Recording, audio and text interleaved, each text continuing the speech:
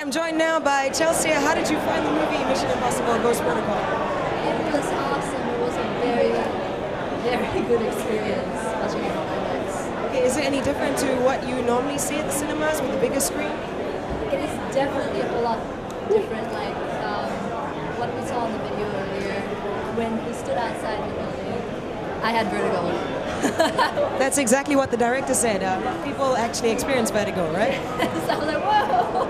It was incredible. Okay, so all in all, a good viewing experience? It was an awesome and incredible viewing experience. And thank you, TGV, for this awesome scarf. It kept me warm. Thank you, Chelsia. Thank you.